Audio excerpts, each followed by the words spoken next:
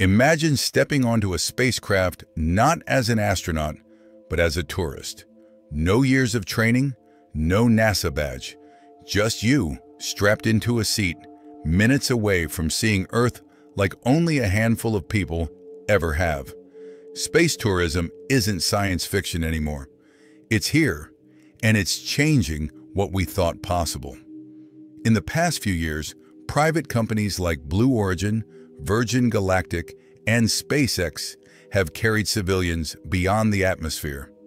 The first time ordinary people paid for a seat to space, history was rewritten. The dream of becoming an astronaut suddenly felt attainable. But here's the surprising part. These trips aren't just joyriding for billionaires. They're testing the systems that will one day carry thousands of us to orbiting hotels, lunar vacations, maybe even Mars layovers. Virgin Galactic offers a few minutes of weightlessness and a breathtaking view of Earth's curve tickets, around $450,000. Blue Origin's New Shepard rocket lifts passengers past the Kármán line, giving them that same astronaut's view of the blue planet. And then there's SpaceX. With Crew Dragon, it's not just suborbital hops. We're talking days in orbit, circling Earth like seasoned astronauts.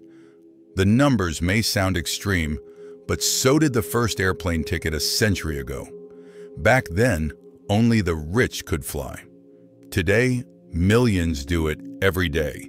Space could follow the same path. Space tourism is more than a thrill. It's the beginning of humanity becoming a spacefaring species.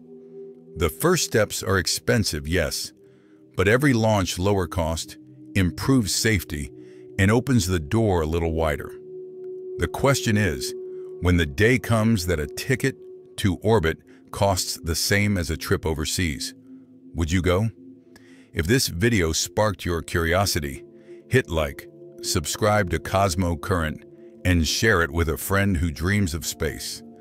Because the future of travel may not just be across the world, it may be above it.